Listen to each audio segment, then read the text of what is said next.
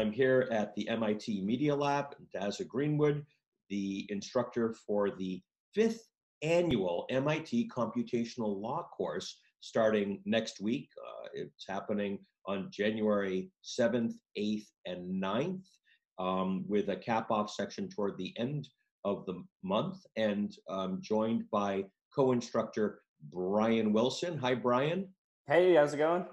And this little video segment is basically a teaser just to give you a taste of our kickoff session with a friend of our program, the computational law program here at MIT, and what I would now call a regular lecturer in the class, Chris Berendt, who's I would consider a thought leader and a practitioner of law, and a person who's done his share of innovation in the realm of digital assets and in particular under CFTC regulation. And you're gonna teach us something about that. And so, Chris, could you introduce yourself and maybe give us a little sneak preview in the lecture to come, please? Thanks, Daza. Hi, everyone. I'm Chris Berendt. I'm a regulatory and transactional attorney at Drinker, Biddle, and Reith, soon to be Faegre Drinker. We're going to spend some time together on Tuesday in the computational law class, where, as is the time of year, we're gonna tell some stories, and in fact, we're going to get into a regulatory story, which is really, I mean, come on, what's more fun in a computational law class than a regulatory story? It's a rollicking good time. Yeah, romping good time. So a regulatory story, but what's interesting about the story that we're going to tell is it's a story that bears on the fascinating legal question of what really is the nature of digital assets.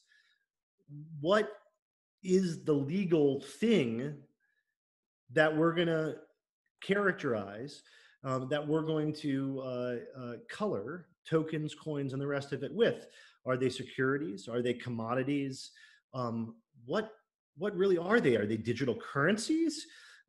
What could they be? Well, that answer is still evolving, but just as we look at other disciplines, we're going to go back to stories, regulatory stories, to look at what type of dynamics bear in on this question. Now, the story might surprise you. It's a story that involves renewable energy projects, bushels of corn, carbon credits, fishing licenses, copyrights, intellectual property, things other than intellectual property dynamics like patents and things like that.